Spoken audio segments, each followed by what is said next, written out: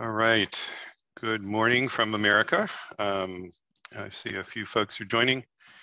We'll get started in a few minutes. I'd like to encourage everybody to look at the webpage that's highlighted in the yellow box, where we have the full agenda for the tutorial, pointers to the slides, hands-on activities, and other notes.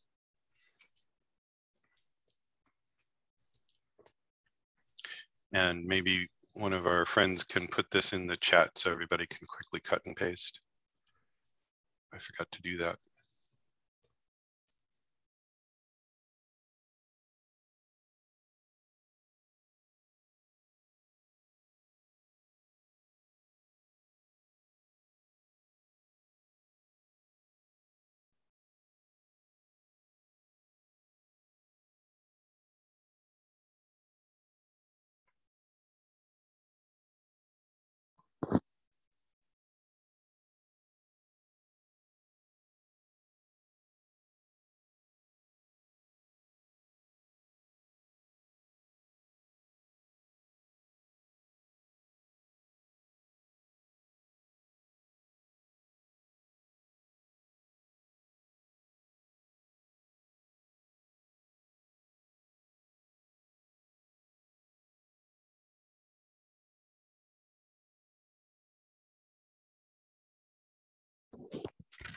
I see that it's 8 o'clock, but we don't have a lot of people on board yet. I think we'll wait a few minutes. I'm guessing that people are figuring out the interface to get logged in and things like that.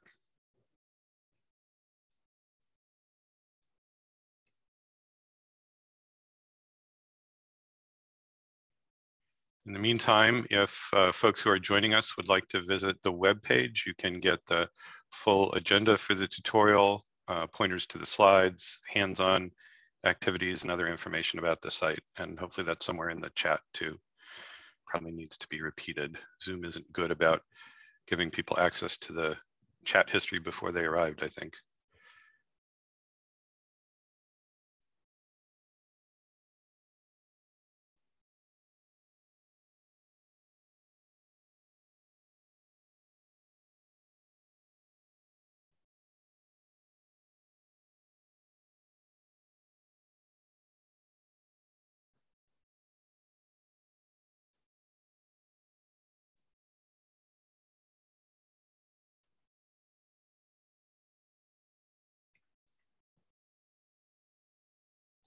Give it about 2 more minutes.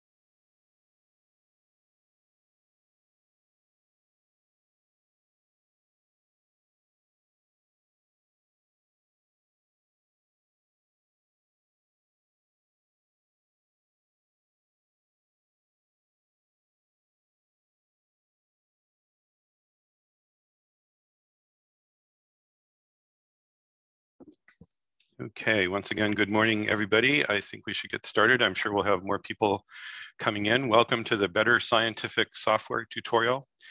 And our team will be presenting this, and I'll introduce everybody in a few minutes. I first wanted to introduce this slide, which appears in all of our presentations, but it gives people a little bit of information if they want to cite this tutorial and how we've been supported through the Exascale Computing Project. We'll be flipping over this after this presentation, but it is there just as a reminder if anybody wants to take advantage and mention this to others. So I'm David Bernholdt from Oak Ridge National Laboratory.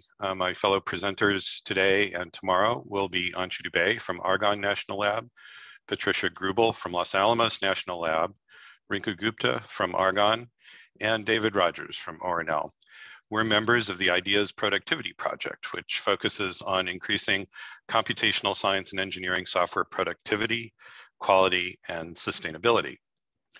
So Ideas takes a number of different approaches to working both within the Exascale Computing Project and externally through events like this, this tutorial to try to engage the community in understanding and discussing and improving software development practices.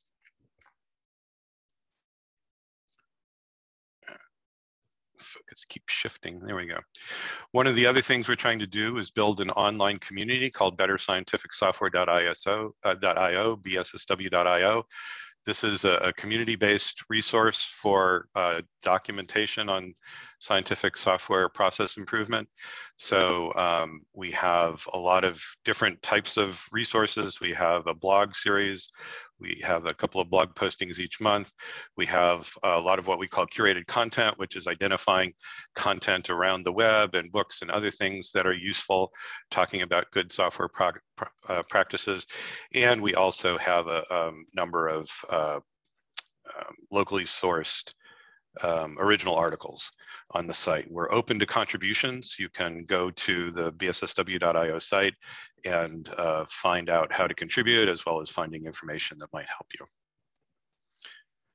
If you're interested in following the Ideas Productivity Project or the Better Scientific Software site, here are a couple of links to join mailing lists. These are pretty low volume mailing lists once a month or a couple of times a month to track our activities, things like this tutorial. We often do events at other meetings. And we also have a webinar series and a panel discussion series that might interest you. And by the way, these are all on, these links are all available on the website as well. So that will, I'll flash up the website in a second, but the URL should be in the chat. As we go through this, we have a couple of sessions slated to work on hands-on activities. We have a simple example to give you some hands-on experience with the concepts in this tutorial. It's a simple physics or math problem, but you don't really need to understand the physics or math to do the exercises. We're really focused on the software development here. It's not about the physics. So this is just an example that will resonate with many people in our community. So we've built into the agenda some time for these activities, but you should feel free to continue working on them outside of the tutorial. And if you give us pull requests or file issues or things like that, let us know. We will take a look and give you feedback. And once again, this is also accessible from the tutorial webpage. And finally, we want to interact with you. We find these tutorials most interesting and informative when everybody asks questions and shares experiences, and we learn too. This is part of why we do this. We want to hear about your experiences, what works for you, what you have problems with in software development, and things like that. So please use the chat to ask questions at any time. We'll answer them in chat or verbally as we have the opportunity. And if we don't get to your question, I apologize. You can certainly follow up with us afterwards. There's an email address that you can reach us at later down in the bottom of the slide. And so we're very interested in engaging with you. And let me just quickly put up the web page. This is the web page. It's bssw-tutorial.github.io.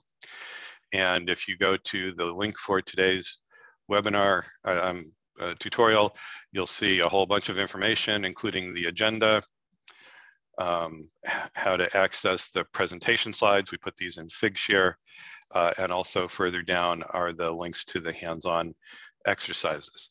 So I would encourage you to do that.